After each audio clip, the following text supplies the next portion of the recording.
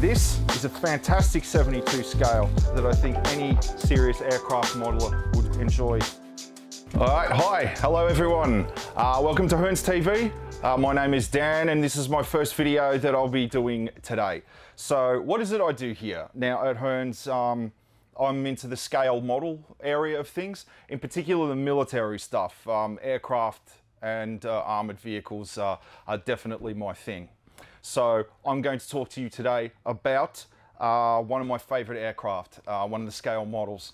And with one of my favourite model makers as well, Hasegawa has been one of the companies I keep going back to over the years because I just really enjoy their kits, the details and everything about them. And the plane that I am doing today is the A-18F Super Hornet. One thing I do like about Hasegawa with their kits is that they put so much detail into the pictures on the front. And I know it's all about the contents of the box, what's on the inside and putting it all together, but presentation really does go a long way. And they've really, I think they've outdone themselves this time. You get to see the whole beauty of the plane. You get to see the leading edge extensions and wings, the canted tails. But the reason I chose this one, because there are quite a lot of Super Hornet kits on the market, was the unit, the squadron markings. This is from VFA 103, meaning V meaning fixed wing aircraft fighter and attack squadron number 103, the Jolly Rogers. Now, what some people don't know is that the Jolly Rogers actually started off on another squadron, VF 84. From 1955 till 1995, that squadron was active. Started off with, I think, the FJ-1 Fury, and then it went to the F4 Phantom and ended up on the now legendary F-14 Tomcat. But after they were disbanded in 1995, the Jolly Roger was given to another squadron. So let's take a look at the inside, shall we?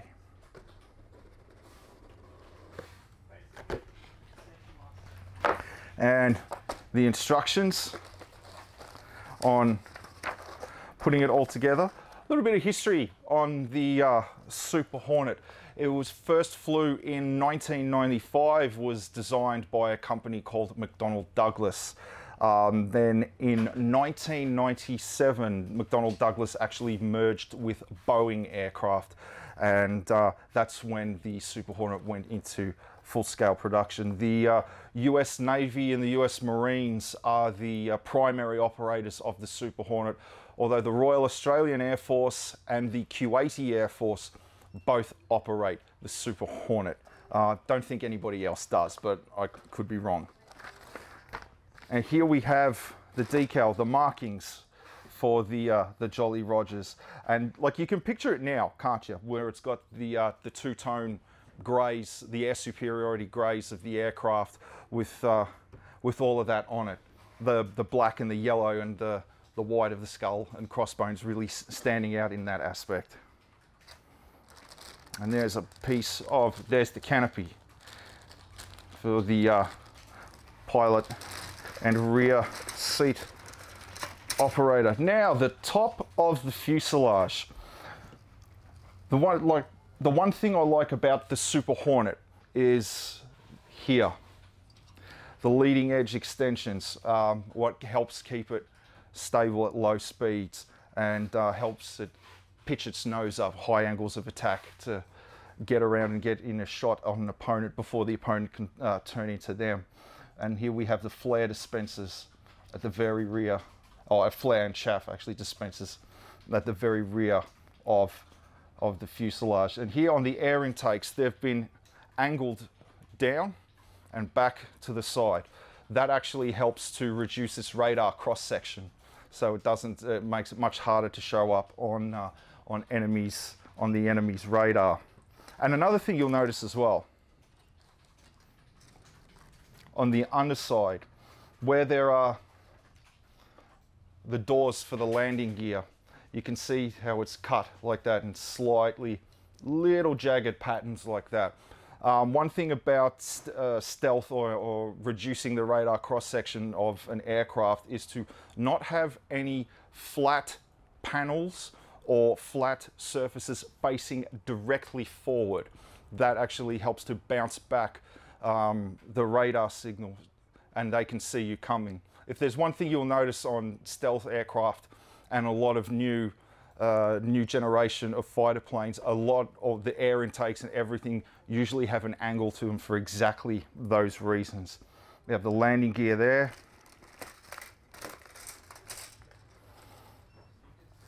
Take this one back. And there we have the wings of the aircraft. And there we have the head-up display just inside the cockpit. Apparently the Super Hornet's cockpit is a lot simplified from the legacy Hornet. There's less dials and less displays, and it's easier for the pilot to operate that. Personally, I've never been inside the cockpit, so I've just got to take the word on the people who have told me that. And let's have a look at some of the other details. We have the tail planes, and now the ordnance. The underwing pylons for the disposal stores. We have them here and here. And this one comes equipped with both AIM-9 sidewinders, a short-range heat-seeking, and what looks to be mid to late generation AIM-120 AMRAAM medium-range missiles. And along with the weapons, we also have the additional fuel tanks.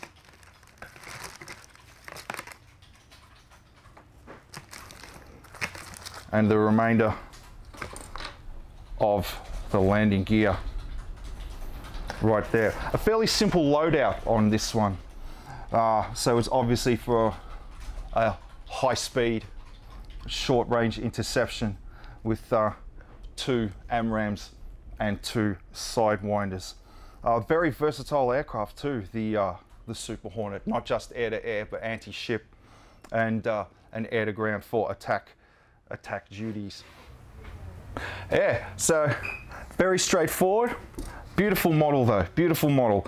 I can imagine this going together so well, just like all the other Hasegawa kits that I've done over the years. So I'll just chuck some of this stuff back and then we'll have a look at the instructions and the manual that comes along with it.